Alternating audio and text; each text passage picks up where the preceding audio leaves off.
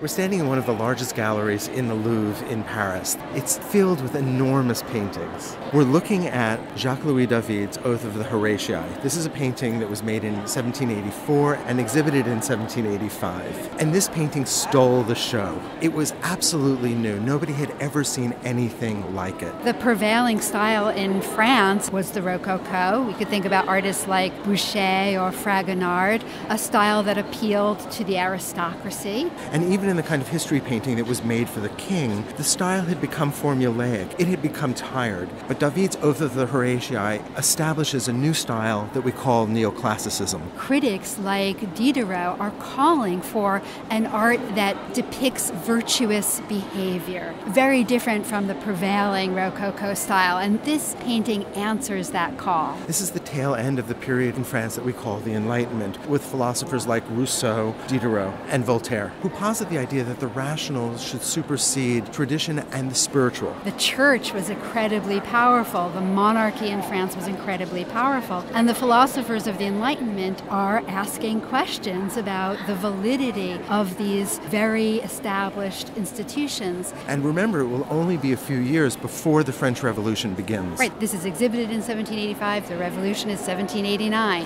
And the American Revolution has already taken place, based in large part on the ideas of French Enlightenment philosophers. We have a story from early ancient Roman history. The early Roman state is at war with the neighboring city of Alba. But instead of the armies of each side going to war, they decide to send 3 brothers from each side to battle it out. Whoever survives is the side that's victorious. The Romans choose the Horatii, and the city of Alba chooses the Horatii. But things get very complicated because there are intermarriages between these two families. So no matter who wins, both sides will lose. Exactly. What we see is the father of the Horatii holding swords aloft as the sons take an oath to battle to the death. For Rome. On the right, we see 3 women and 2 children. There's some disagreement as to who the woman in blue is in the back. We see 2 young women in the foreground. One of them is a Horatii sister, and she's married to one of the Horatii brothers. The other is a Horatii by birth, but will marry one of the Horatii.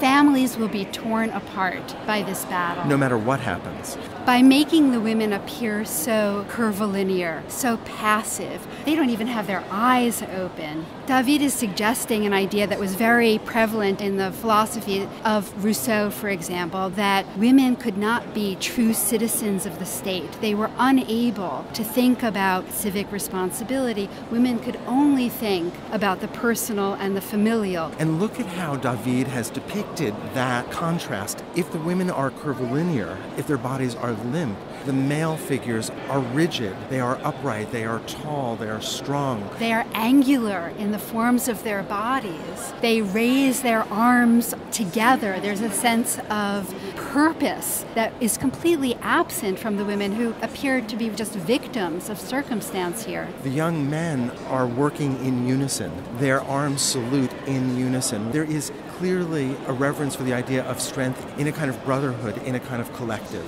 David represents all of this in a classical, classicizing style, looking back to ancient Greece and Rome. There is an interest in the anatomy of the body, of carefully depicting the musculature, the movement of the body that is directly from ancient Greek and Roman art.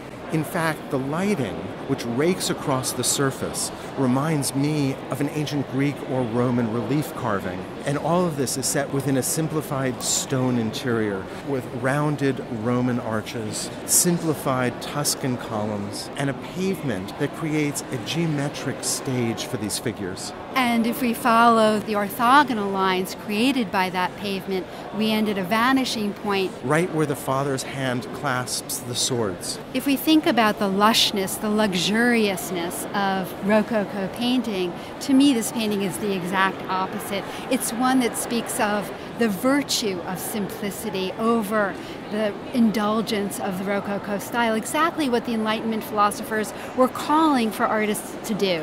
And audiences recognized that stark contrast. In fact, the Salon had to stay open longer than it had originally been scheduled just to accommodate the numbers of people that wanted to see it. One of the most fascinating things about this painting is that During the revolution, the brothers and their willingness to die for their country resonates with the revolutionaries who must make sacrifices of themselves and their families for the ideals of the revolution. And David does become a revolutionary himself, and so it's very tempting to read back into this painting. But we have to remember that the painting was completed several years before the revolution, although it was certainly informed by the same philosophical values that the revolution was founded on.